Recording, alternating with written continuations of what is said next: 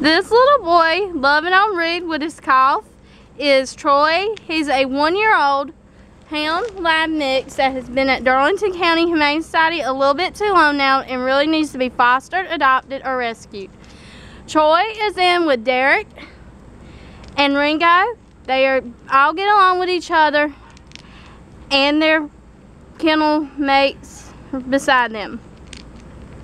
Troy was interested, looked at the cats, smelled them, and then slowly walked away. So he's not really interested in the cats. He is interested in sitting in somebody's lap and being a lap dog and giving kisses.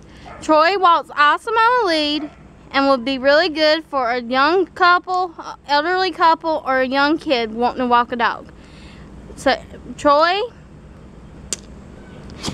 deserves to have a forever home and needs to be fostered, adopted, or rescued because the shelter is getting full.